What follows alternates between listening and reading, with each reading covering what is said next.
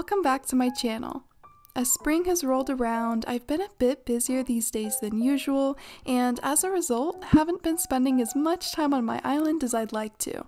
So, I thought it would be nice to log back in, take you guys along for a cozy little in-game vlog, and show you what I do on a normal day in Jeju, Spring Edition. Hello, and welcome to my home. The first on my to-do list about every single time I log back in is to check my mail. Because it's been a bit since I've last played, I had a lot of mail to sort through, namely a lot of belated Valentine's Day mail from all of my neighbors, and a handful of spam from the bank and the HHA. I always save letters from Mom, as well as any particularly sweet ones from my favorite villagers, aka anything from Zell. Do any of you guys do that as well? Another task that I always complete when coming back is to change up my outfit. I'm definitely a little fashion girly in Animal Crossing and always love to dress up for the weather, season, or holiday, so today that meant finding something soft and pink to celebrate spring. I settled on this morning glory yukata to match the cherry blossoms, which are now in full bloom on all Northern Hemisphere islands. A big yay to that! And after getting dressed, I usually start to slowly chip away at my main task of the visit, plucking all of the weeds, cleaning up any overgrown flowers, and digging up any cracks in the ground around the island. Shout out to Bunny Day for adding that extra bit of spice to island cleanup this time of year with all of the hidden eggs. We all really love that, don't we?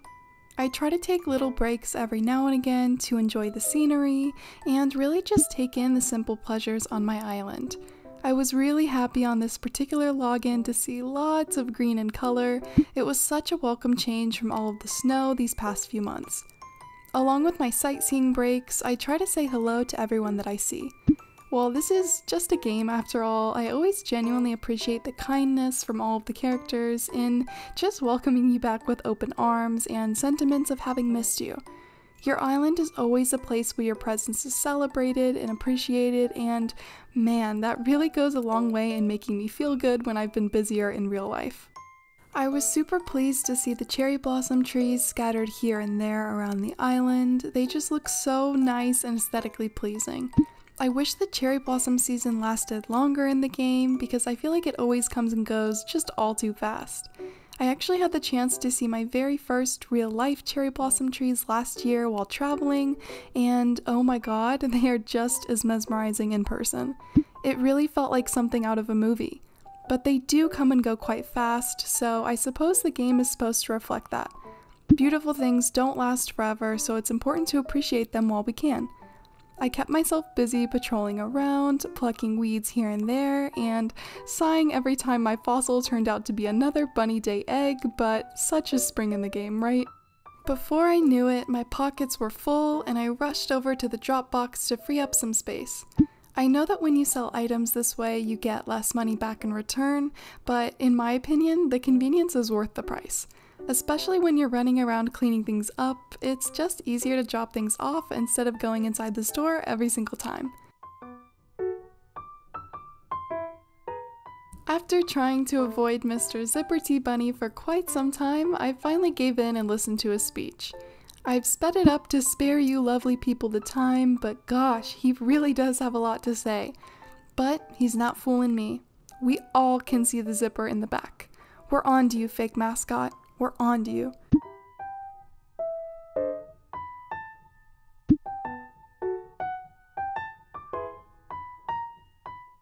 Although I often miss events like the fishing tourney and villager birthdays, I always like checking the little town bulletin board.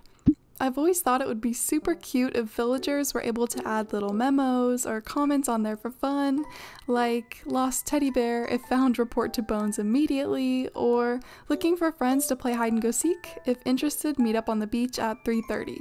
Even if the content of the messages were just for fun, it would be super charming to read them and just to imagine all of the scenarios. What I do love is the little interactions between different villagers that you can listen in on. This one in particular was insanely cute. I'm definitely Team Bones in this situation. Who needs fancy food? Mac and cheese for the win. Even if I know it's been a while since my last login, I always feel kind of exposed when my villagers point out the amount of days that it's been since I last spoke with them. It's even crazier when I check back in with the older games. Hearing that it's been, for example, 4 years since they last saw me makes me feel some type of way. The mention of search parties always makes me laugh though. They used to lay it on thick, didn't they?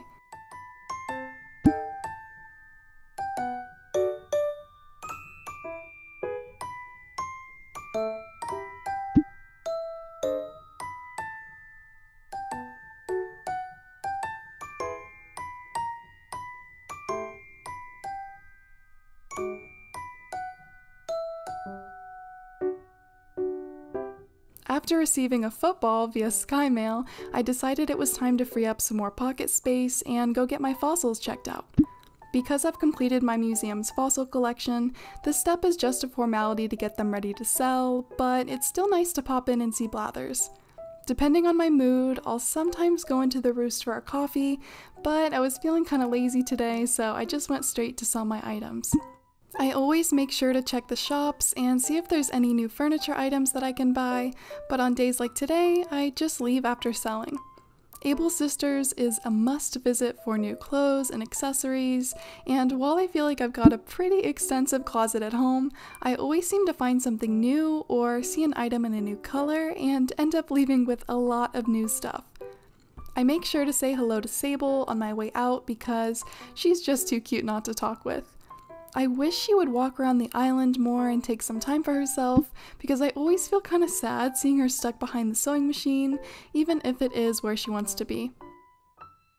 While I don't always take the time for group stretching, on days like today where it's been a while since my last visit, it's a small way to feel more involved and get everybody together for a group activity. I remember participating in these, as they were once called morning aerobics, way back in the first game during the summer as a seasonal activity.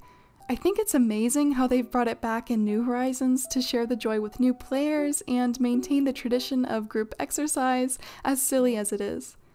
After stretching, I began completing some of the daily Nook Miles challenges by taking a picture with Bones and Zell, and planning to go deep sea diving later for some treasures. I stopped along the way to say a quick hello to Ione and check out her blue gamer den of a home, truly a legendary setup on my island.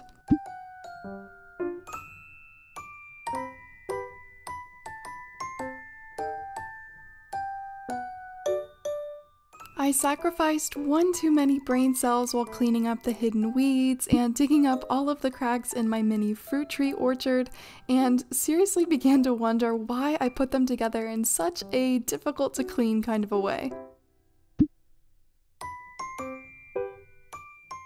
All suited up and ready to dive, I stumbled upon a very groggy Gulliver on my beach and really contemplated if today was the day where I would help him again.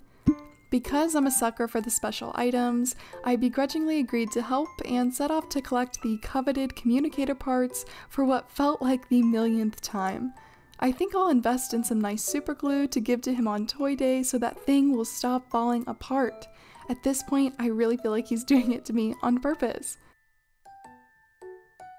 With a clear conscience, I finally set off into the water and began diving for sea creatures. Swimming and diving is probably one of my favorite resource gathering activities in the game. Every time I do it, I wonder why I don't do it more often. Do you guys have anything like that? Especially when I find a scallop or get a new mermaid DIY recipe.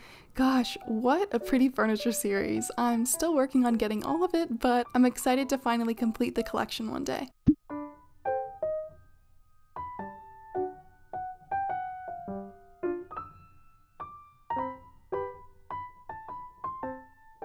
Once back on the island, I dried off and began wrapping up with my daily activities.